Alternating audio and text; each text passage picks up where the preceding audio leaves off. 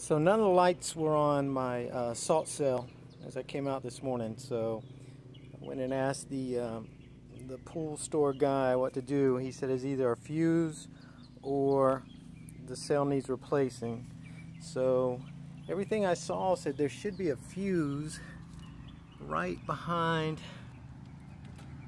the power cord. But I opened the box and as you can see there's no fuse there. So I had trouble finding some things on the internet about it, so I thought I'd post this in case anybody else runs into it. There's a little 10 amp fuse right here, a little blade fuse. It's a little mini fuse.